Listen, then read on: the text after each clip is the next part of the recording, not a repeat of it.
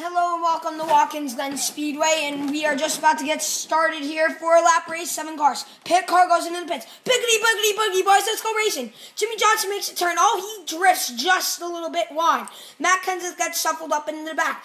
Kyle Busch, oh man, and now there's a caution. This replay time is brought to you by Bud Light. Here it is, and as you can see, Kyle Busch, after making that pit stop, came out and totally wrecked into Martin Truex Jr., and they will not return.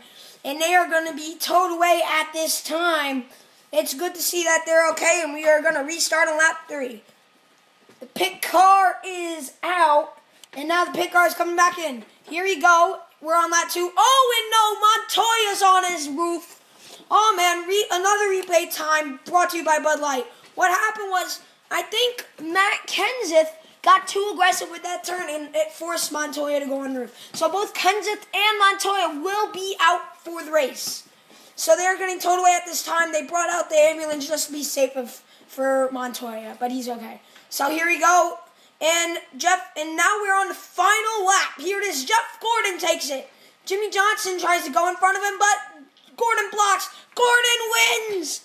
Gordon has won the 3rd race of the season at Watkins Glen. What a barn burner.